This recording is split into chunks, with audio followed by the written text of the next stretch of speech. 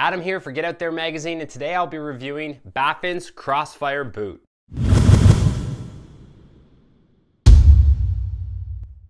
Now, the Crossfire boot falls into Baffin's winter recreation category. This makes the Crossfire super versatile when it comes to what you can do and use this for.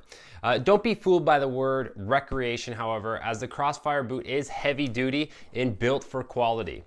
So let's start with what I like most about the Crossfire.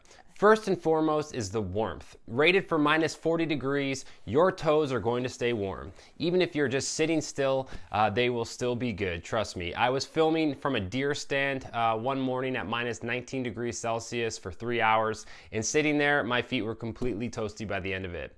The second thing I like about these boots is how high they are. So pictures of the Crossfire don't give you a good sense of their height because of the thickness of the forefoot of the boot. But be assured that these will ride up midway to your shin to protect you against the elements. Now, a nice thing to accompany the height is the lacing system. This makes sliding your foot in and out very easy and also makes lacing them up very quick. Now, the liner is removable. And even with how thick it is, you can easily shove it back in with no fuss. It's not going to fold over. Now, the outsole is very durable with slight flex, and the grip is great in snow with different temperatures.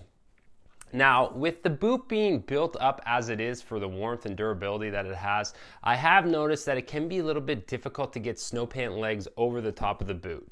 So, if you wear insulated pants, you most likely won't be able to get them around the top of this boot. I feel the top of the boot is about the same thickness as a ski boot. So make sure your winter pants that you're going to be wearing will have a wide enough leg or ankle to get over top of this boot. Also, if you plan to do a lot of winter walking, make sure you don't mind the stiff heel counter. I noticed slight restriction when trying to push off through the gait cycle, and some people might find this uncomfortable. Personally, I think this is necessary to give your foot a secure lock in a boot that is built up like the Crossfire. Now, the Crossfire boot would be great for somebody that needs a warm, heavy-duty winter boot that you could use for multiple winter activities.